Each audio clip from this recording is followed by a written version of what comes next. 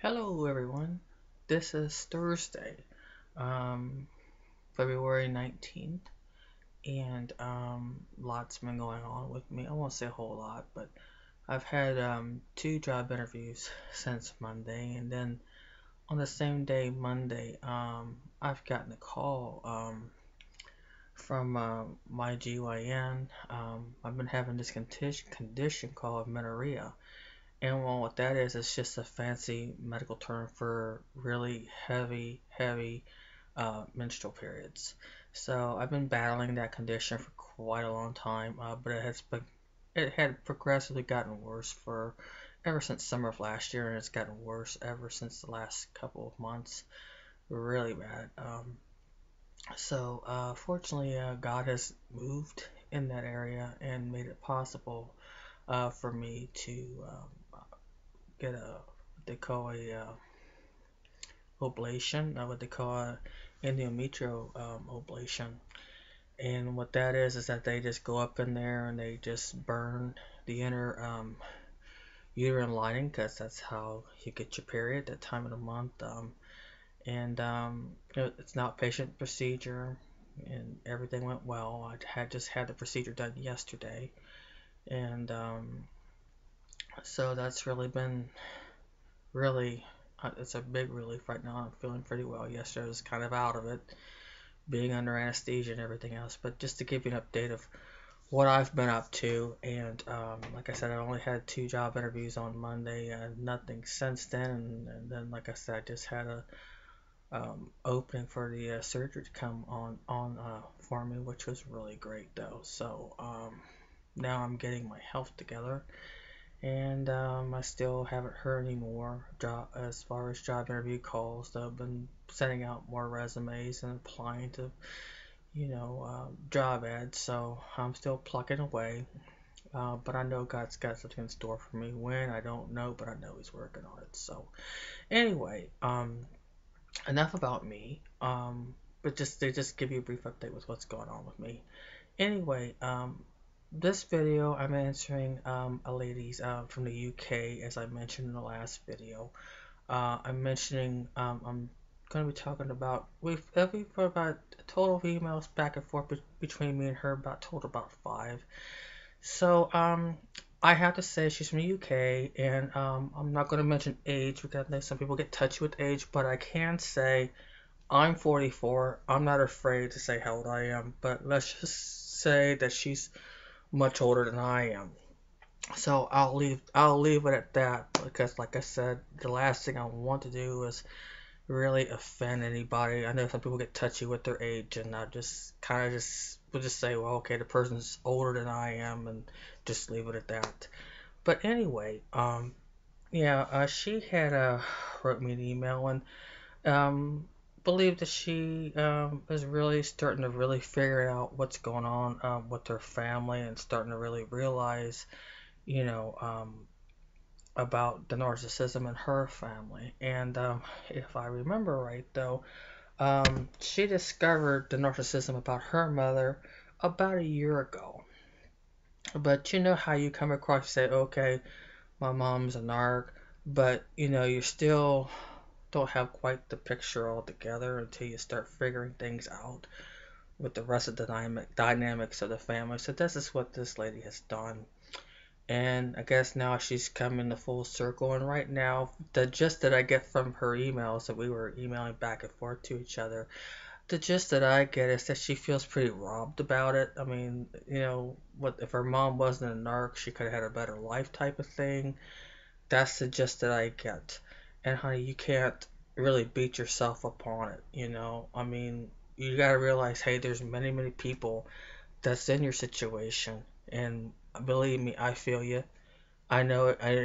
Yeah, I felt robbed in a lot of ways myself. I mean, of course, when you know my narcissistic mother and enabling father, when she brought in these twin daughters of hers from her first marriage, because everything was pretty cool and fine, you know, until she brought these twin girls of hers from another marriage, and I won't mention their names, but yeah, even this day I despise them. I hate them because I felt like these women took away things that I could have had. Yeah, I felt that way.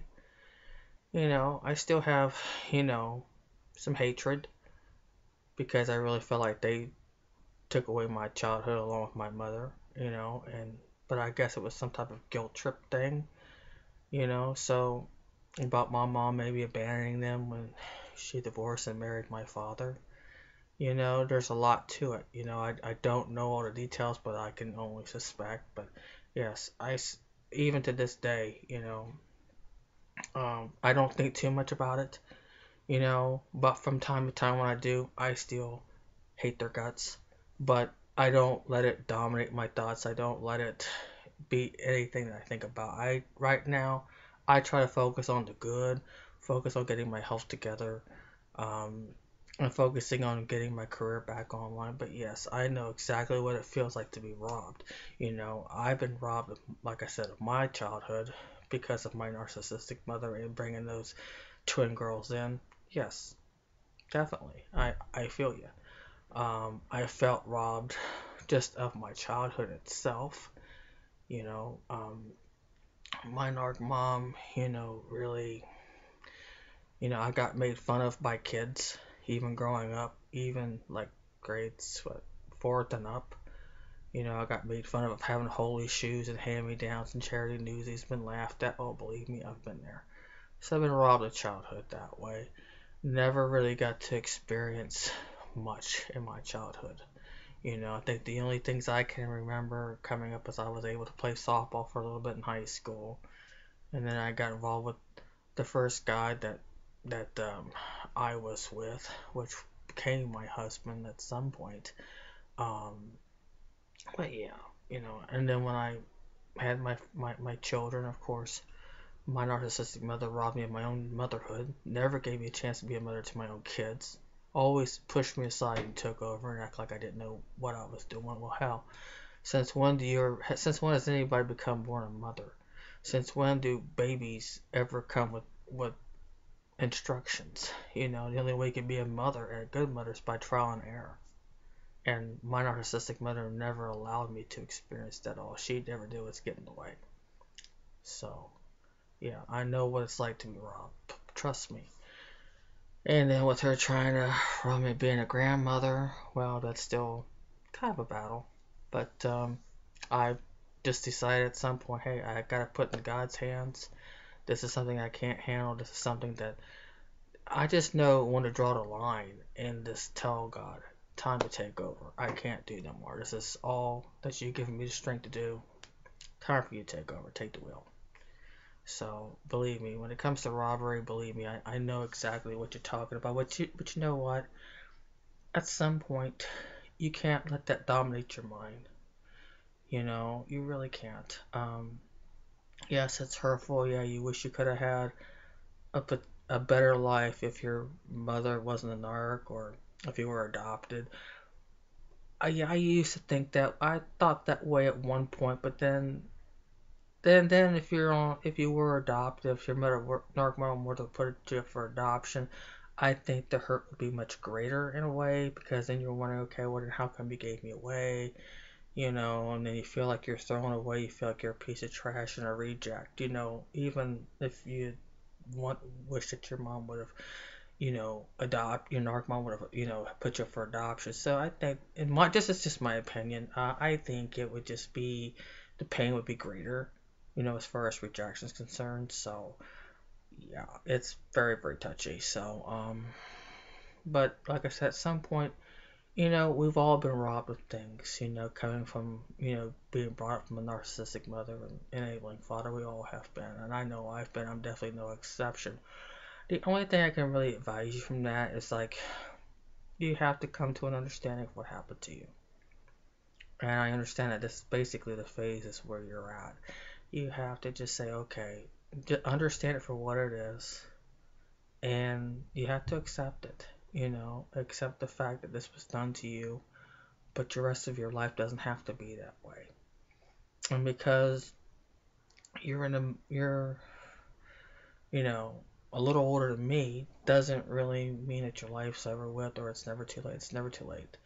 You have to just basically just cut your losses and say, okay, that was then.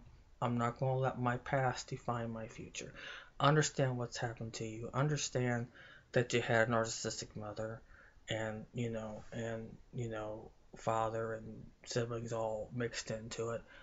Understand, okay, that's the family you had, you know, but you don't need to make that the family for the rest of your life. Basically, you just have to cut them off, you know. You really have to. Um, because if you don't, they're going to continue to poison your life. And anybody associated, I've mentioned this several times, even with people associated with your narc family, you gotta let them go too, because if you're not, you're just continually letting that poison get into you. They still have access to you. The thing is, you just gotta think of anybody possible that could have access to you in relation to your narcissistic mother and the rest of the family. You know, you have to cut those ties off. You really have to. Even if things are kind of cool, I still, this is just my advice. Still, the ball's in your court. But my advice, you have to cut it off. You gotta cut the poison off all the way. You have to.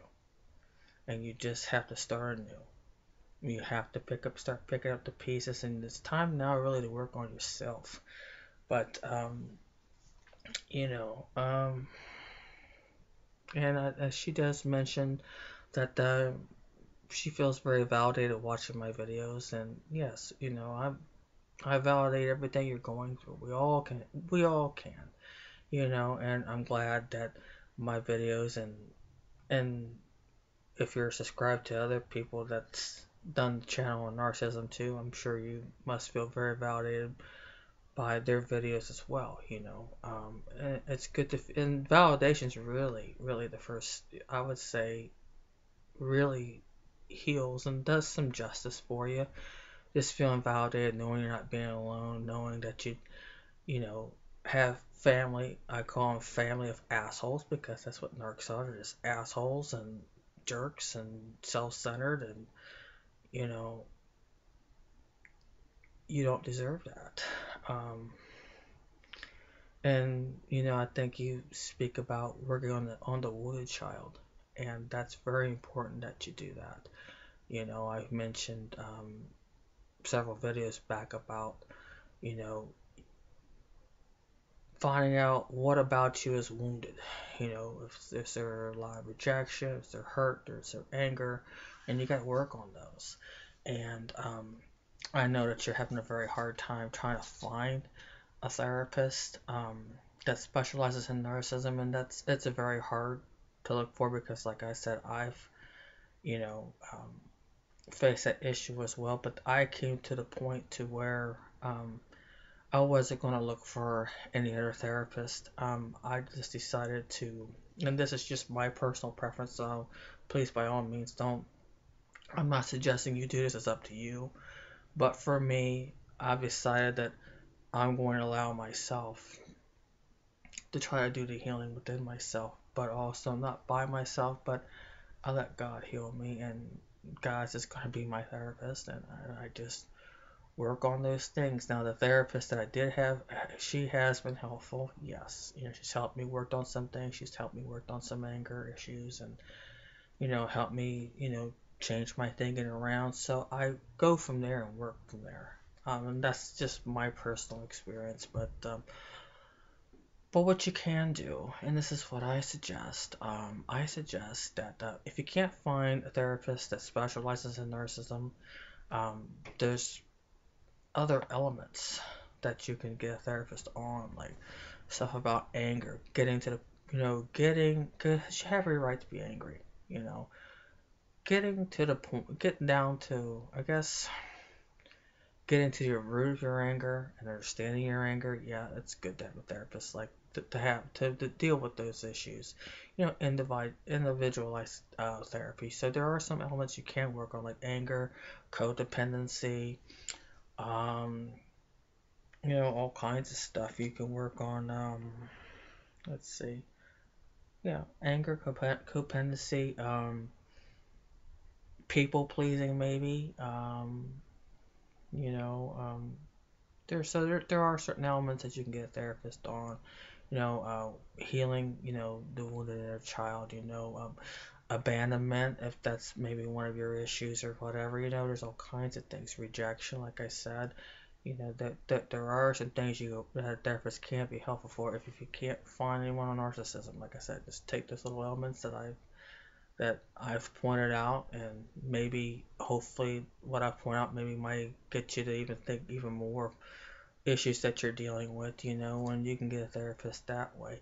Or like low self-esteem and your confidence and maybe overthinking, and because that's damage that a narcissist does, you can find a therapist to help you with that also. So you can go that avenue. And as far as the narcissism yourself, and I remember she had brought up a book that she ran into, and it's by Carol McBride about Will I Ever Be Good Enough? And I have read this book.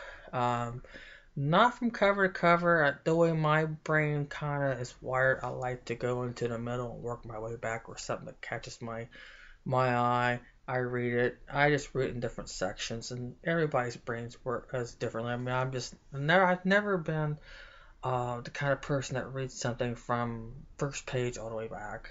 I mean, that's just my brain's just not wired that way. But what I do, I look through the book, I skim through it. If I see something that interests me, I read it, and I just work my way around, and I am able to eventually read a whole book that way.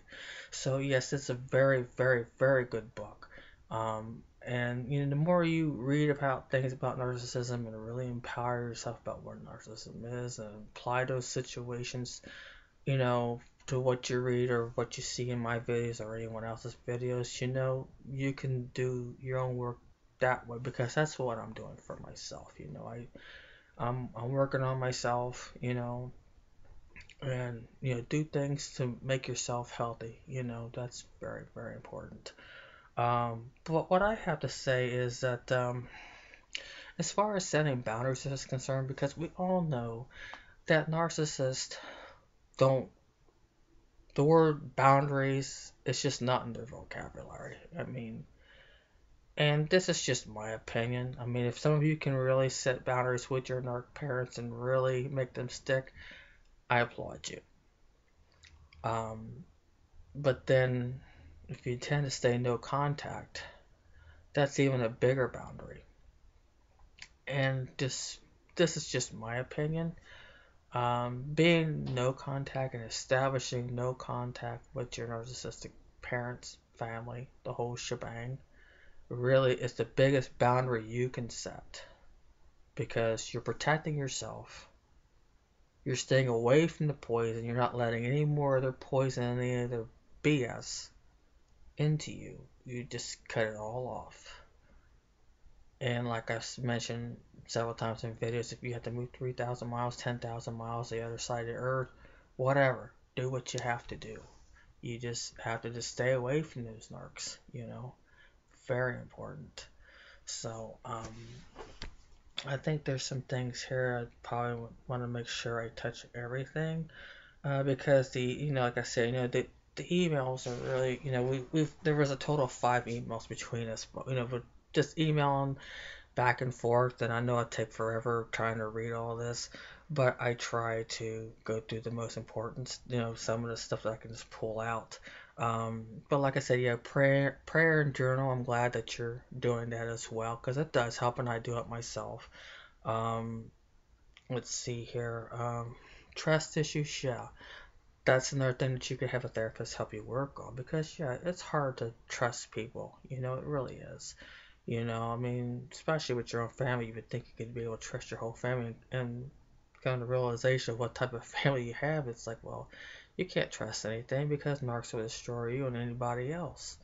So yeah, that's another thing that you can find a therapist to work on your element as well. Um, like I said, silent treatment. You've mentioned about silent treatment, and I have to say about as far as silent treatment, we all know that it's where narcs just don't grow up. They give you a silent treatment, they don't get you. I mean, think of a kid. I mean, 5, 6 year old kid, and they're so always used to get what they want, until you say no that one time and they get silent, or they throw a tantrum. Sound familiar? That's a kid. So really, that's a child's game of silent treatment, even as adults. Like some adults just never grow up. I'm just saying some. So, you know, so that's a trait there that really would tell you that narcs just don't grow up by giving that silent treatment. It's a manipulative move. They want you to feel sorry for them. They want you basically to kiss their ass to get along with you type of thing. And you had to draw the line and say, hell no. Basically, no. I'm not gonna kiss your ass to get along with you. You gotta learn you're not gonna always get your way. And I had to do that to my narc mom several times. You know, it's just a child game. And you just have to say, well, that's their problem. Don't let their silent treatment make it your problem. If they want to play silent treatment, you just go on with your life. To hell with them. If they say you're selfish, oh well, so be it. Let them say what they want to say. This is nothing but a guilt trip, and you just have to just turn your back and walk away. You know, and that's what no contact does. You know, like I said, yeah, broken boundaries, finishing off sentences, talking over you, yeah. My narc mom did some talking over me though, but when I used to get into conflicts with my sisters, especially the loudmouth one, oh yeah, she loved to talk over me, definitely. So I've experienced that. Um, no, I remember my enabling father. Yes, he'd talk over me too. Um, Not listening, name calling. My mom never really called, never really called me a name except for just leaving me just a retard because I was a slow learner in kindergarten up until seventh grade, and my enabling father used to call me stupid, dumbass. So believe me, and of course, my narc sisters would call me whore or I stink or yeah, believe me, yes, that stuff hurts. But you know what? That's their opinion. They're entitled to it. You know what you are. And that's how I am. I say, well, I know what I am. They can say their own opinion because their opinion don't count. You know, and it's the attitude you have to say. So, well, what they think of you, and I've seen this saying a lot of times, even on Facebook, where I see these sayings from different links saying, whatever people think is really none of your business. I think that's a good way to kind of discipline yourself of not caring what people think about you, you know? And so, yeah. Um, Child looking after the parent in home rather the other way around. I haven't really experienced that, but I can say this. I remember coming up that my narcissistic mother never got involved with school things like parent teacher conferences or, open house, those type of things. Or even with these things with the slow learning people, I guess counselors or whatever. My mother never dealt with any of that crap. Guess who she dumped it on? My enabling father. He took care of all that. Any sporting events I ever got involved in, my dad would go. My mom never went. Um, Being made to feel guilty for actually being born. Sometimes I feel that way, yeah. Sometimes I do, but not really. But like I said, everybody's story is different. But me, if I feel guilty for actually born, yeah, that's a very normal feeling, and that's maybe even another element that you can even work with a therapist for, because most therapists, when you start with a therapist, they always go back from childhood, and that could be an element that you can bring up to a therapist, if you decide to just go with a therapist that can work at least on some elements, that's holding you back, that's um, you know, depriving of your happiness and the person that you want to become, you can still work on the elements, even though if you can't find anybody that specializes in narcissism. So that I would suggest that to you. Um, let's see. Like I said, you said previously, never nurturing, paying any form of interest in schoolwork, no encouragement, no interest, no love, threatening to put into care, being insignificant, and of course, you say the list goes on and on. Like I just mentioned about the school thing with me, the only thing I've experienced, my dad took, my mom dumped all that mess on my dad. She never got involved with my school stuff, anything, not even in, stuff I did for school. Never encouraged me in anything by any stretch of means. I know what that feels like. No encouragement whatsoever. Um, but yeah, they like to bully. Yes, I've experienced that because the only bullying experience that I ever really got from my narc mom was either she'll put her dad against me or tell my dad a bunch of lies, and my dad would just come and attack me. I've experienced that many a times, as well as if now as getting a much older age, before I cut things off with my mom, that she would sit there and lie to my sisters and tell them a bunch of lies, or if I say no to my narc mom, you know, or if I don't agree with her about something, or if I don't go on a program with her about something, oh yeah, she would sit there and just rally my narc sisters and tell them a bunch of lies, get them all going and started, and have them come after me and say a bunch of shit. Believe me, yes, I've been there.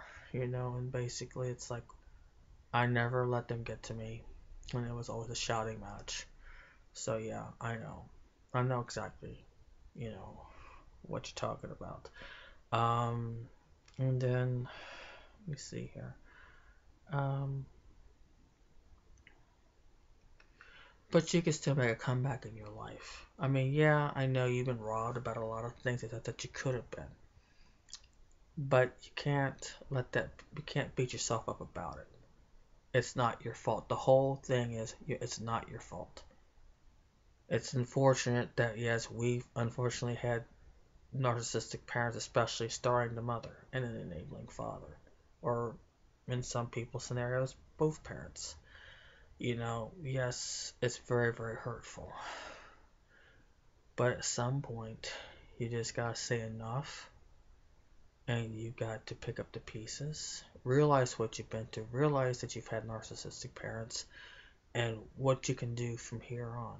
Like I said, work on the elements that's really, holding you back.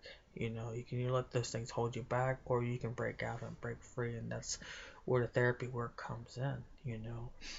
And working on those elements, greatly recommend to do that. Because like I said, it's not easy to find a narcissistic, counselor on narcissism. Is very hard to find, but you can work on other elements surrounding that. So that there would help you progress in your healing. I do strongly recommend that. Um, let's see here. Like I said, as far as the inner child is concerned, you can work on those elements with your therapist. What's wounded in you, and then, work on whatever the therapist suggests you work on. And then also to do even more work beyond the therapy, and, just not allowing yourself to let anybody hurt you ever again, which means you have to stand up for yourself or anybody that comes into your life. And if you haven't breaking the contact with your mom yet or not, now's the time. And not just her, but anybody associated with her, siblings, um, father, uh, anybody associated with family, with the family, break free from them. No contact. You break all ties, because right there you're stopping the poison, and right there is really the step of taking the right step in the direction of healing, and as well, that's the only boundary that you can really set. And you can enforce those boundaries yourself. Like I said, if you have to move 3,000 miles away, 10,000 miles away, whatever the distance, you do it. And then you start getting with the therapist, working on those elements that I've mentioned, and then whatever that can't be worked on, you can do them yourself. It's doable, and you know, um, if you want to keep emailing me, you know, maybe on something that you're struggling with, by all means, I'd be happy to help. Um, but like I said, yeah, You've indicated here that writing has really helped get in touch with your inner child. That's awesome because I'm telling you, it's so therapeutic to write and just get all those thoughts, all those feelings out on paper. It's very therapeutic. I do it all the time, you know, and I'm glad that you're doing that. It's a step in the right direction. But everything takes time. Like I said, it's not going to happen overnight. You gotta make some progress. Some progress is better than none. Each and every day, strive to make progress. You know, always. Let me see. Feeling parentless, like no one loves you. Um, and yeah, I can understand what that feels like. You know, more than you'll ever know. It's like you have to come to this realization, to a grieving point that, and I've mentioned this in several videos back about, you know, you gotta kind of live like they're dead to you, narc mother and all. They're dead to you, and that you have to become your own parent. But you have to define what being a good parent is. What's it mean to you? Like, what's it mean to be the mother that you always wanted? Sometimes you have to become both parents, both mother and father. You know, you can do it. It's very doable. What do loving parent, what does a loving, nurturing parent mean to you that's non-narcissistic, which is loving, nurturing, the biggest cheerleader, and you learn how to do those things. And the best thing I could say is to Google those. Sit down and think what being a good parent is to you know, the loving, the nurturing, and find what nurturing means because everyone has their own ideas of nurturing. And once you learn those behaviors, you can become your own loving and nurturing parent, non-narcissistic, may I add. And you become that, and it takes time. It's not going to happen overnight. Especially like becoming your own biggest own supporter, which is also important. Become your own cheerleader. Become your own biggest supporter. Catch yourself when you try to beat yourself up and saying bad things to yourself. You can catch yourself doing that. Think about what a real good parent would say. Say, hey, you know what? You tried your best. You did your best. And you know what? You're still a champion. You're still a winner. You are still awesome. You gotta tell that to yourself. You know, like if you lost a competition or if you didn't get the job that you're looking for, whatever it is that you're competing for and you didn't win, but you did your best, pat yourself on the back and say, and that's what a good parent will do. Hey, you did your best. You get them next time. Let's find out what we did wrong, work on those, correct those, and now the next time will be even better. That's how you build yourself back up, by becoming that nurturing parent. But like I said, it does take work. You can do it. You really can, and I've done it for myself. I mean, even if I didn't have a fiance, I could do it myself. There's a lot of things I know I could do for myself that, and I don't rely on any man, at all. So, um, let me see. And I remember mentioning like the gifts, like I love to write. And you know what? You gotta look at yourself and say, what are you good at? You good at writing, artwork, maybe dancing. Find yourself a hobby. You're never told to have a hobby. Maybe get into a hobby, maybe that you're curious about. I've mentioned this before. And you might surprise yourself and say, holy crap, I didn't really realize I was good at this. Because hobbies really keep you grounded. Hobbies really, I guess, help define the potential that you have in you. Get into any kind of hobby, whatever. Or if you're curious about, even if it's crafting, whatever, writing a book or dancing or, I don't know, archery, something, or canoeing, I don't know. Any type of hobby that really suits you or that you're curious, try it out. You're never too old. I just say age is nothing but a number. Just like me, I'm 44 years old. Nothing but a number. It's what you have in your heart. How you feel inside is what matters. That's really the youth. I always feel young, you know. And I don't know about you, but you can feel that way yourself. Never be afraid to try anything new. Um, let's see.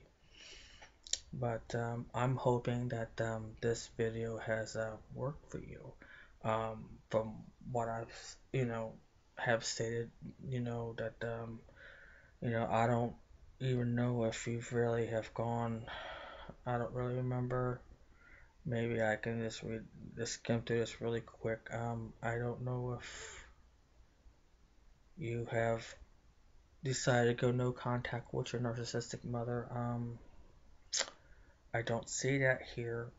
So I don't know if you have or not, but you know, I could say the best boundary that you can set towards any whether it be a narcissistic mother, father, enabling father, um, siblings, whatever, it's time to really cut loose and just cut all the poison all the way around, you know, and never be afraid to be alone, because like I said in the last videos, I'd rather be alone than rather be around a bunch of narcs forever trying to destroy who I am and try to make me feel miserable. You gotta break free. So I hope this helps. Um, in the next video, I'll be talking about the next person. Next email. Can't remember what it's all about though. I just received it. Just read about a couple of nights ago. So that will be my next video. Actually, I can just look through here and see what it is. If I could even find it. So that way I can keep you in tune of what the next video is going to be. Oops, wrong email here. And she just tells me her story. Um, shoot. Um,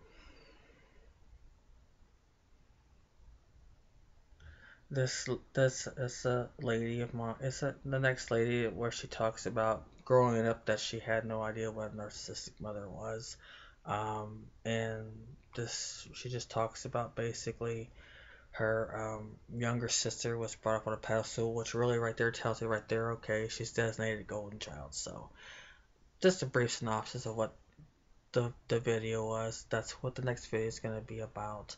Um, Let me see here. And she's 22. I'll have to say the age. She's 22 years old. So, um, so now that I mentioned age in this standpoint here, though, I can just tell you that's what the next video is going to be about. So this is Mary Allen signing off, and lady in the UK, I hope this really helps. And we can continue to email back and forth if you'd like. So, um, Mary Allen signing off. Thank you. Love all of you. Wish you all well. Thank you. Take care. Goodbye for now.